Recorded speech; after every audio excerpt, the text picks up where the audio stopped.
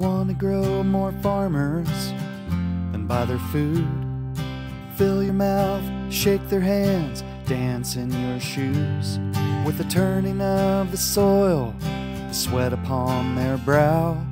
Small farms are something that we can't live without. They create the food you're eating every day.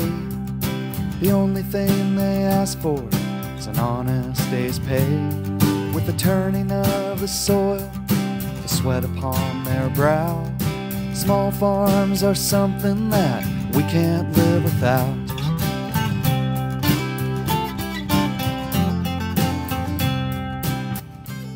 Our small farms here are overworked and underpaid.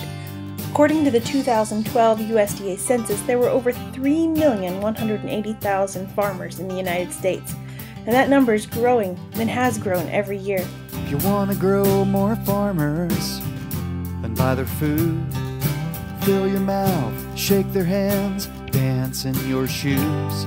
With the turning of the soil, the sweat upon their brow.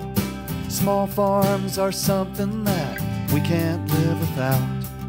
Even with all those farmers, only 5.5% of farms in 2012 made more than $100,000 in sales.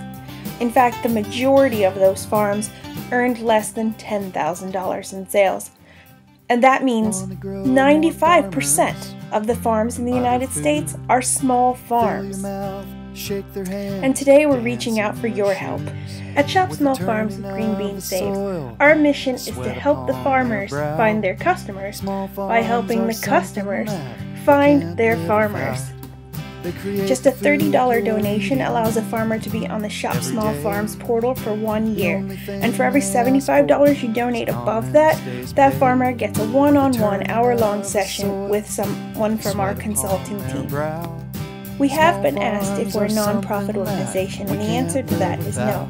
Because we believe in order for farmers to help see their own profitability and potential, we must lead by example and do the same. No shortcuts, just good hard work from folks who love the farming community. Here at Green Bean Saves LLC, where we all shop small farms, we're hoping to see you make a donation today.